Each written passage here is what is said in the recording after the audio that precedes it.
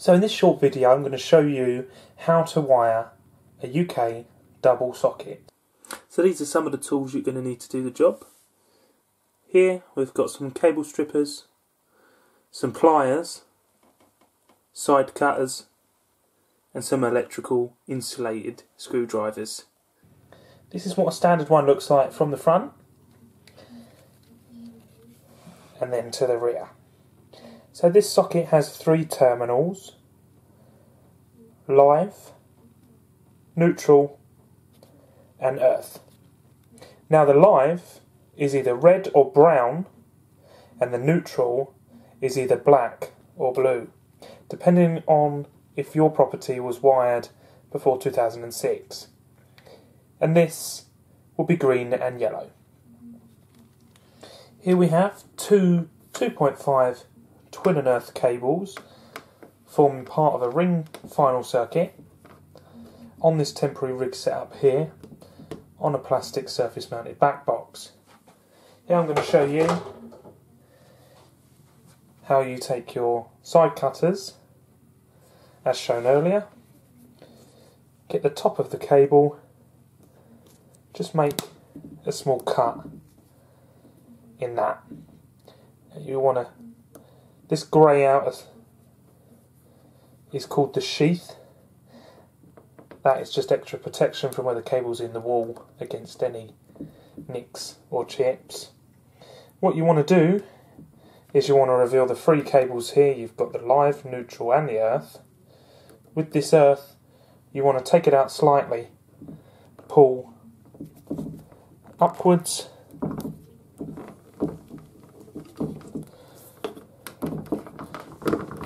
till you get to the top, and that will strip the sheathing for you automatically. Here again you've got your 2 cables here.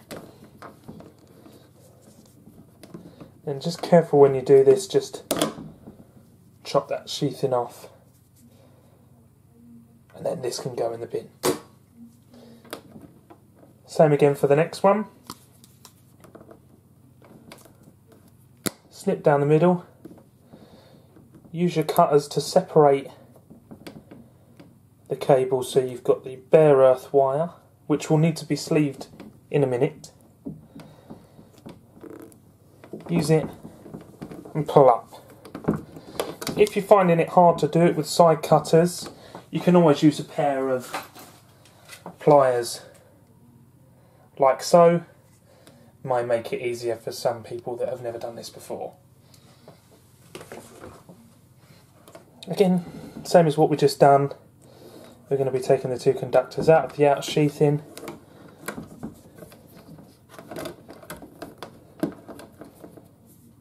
Strip it back, and then this goes in the bin. So here we have the blue, which is the neutral conductors, or if you're on old cable colours, will be the black. We have the brown, which is the live, or if you're using older cable colours, will be red. And then these 2 here are your earthing cables, which are yet to be sleeved. We're just going to take our double socket now and just look at which side they are on. So, as luck has it, the live is on this side and the neutral is on this side, and in fact the earth is actually there as well, so it makes it a little bit easier for us. With regards to leaving slack, you probably don't want to leave too much, but you also don't want to leave too little as well, so this is only come with practice. Again, maybe half a hand's width. You want to just snip the excess away and throw those away. Now what we need to do is we need to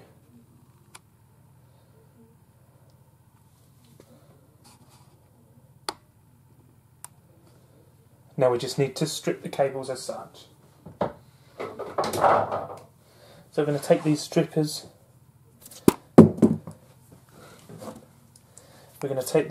I have here, They come in many different shapes and sizes. You can get fancy ones, non-fancy. And you're going to strip approximately a thumbnail's worth of that. Push lightly on the insulation and pull away. Same again for the neutral conductors. Again, we've got about a thumbnail's width there.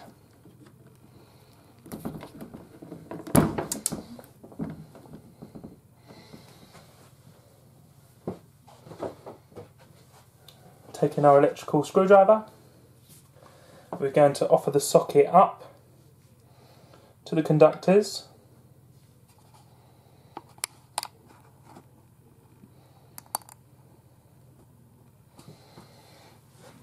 So we'll be placing the two neutral conductors into the neutral side. I'm just going to do a bit more of a close-up for you. So we've got our sleeving that we prepared earlier. Some nice 4mm sleeving. You can use 3mm, but obviously 4mm is a lot better in case you're using a bigger cable in the future. You might as well just buy some 4mm. Again, you want to leave about a thumbnail's width of conductor showing. Fold it over and just cut there. Push that up as far as you can. The same again with this one. Don't worry if you leave too much slack on the actual cable itself, because you can always just snip that down anyway.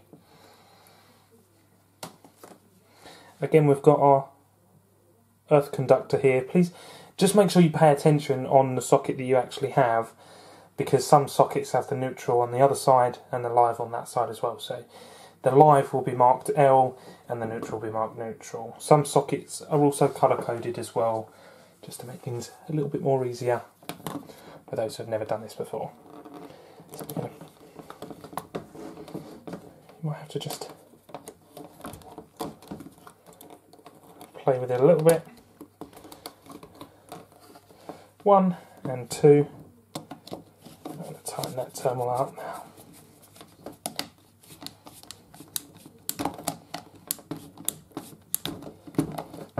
That's all done. All that's left now is just to carefully push the conductors back. Obviously be careful that you're not nicking any of the conductors, and then screw that back to the back box as so. Just to show you what the inside looks like on a close-up. So again, we have our neutral conductor on this side and our live on this side, and the earth. It's all ready to go back in. We've got no conductors showing. We've pushed them back. We've just double checked that there's no loose connections. They're nice and tight. If you're using a metal back box, make sure you use a rubber grommet just to stop the actual cable getting nicked. If that gets nicked, then it's going to cause it to trip the MCB. Thanks for watching, and I hope you found this useful.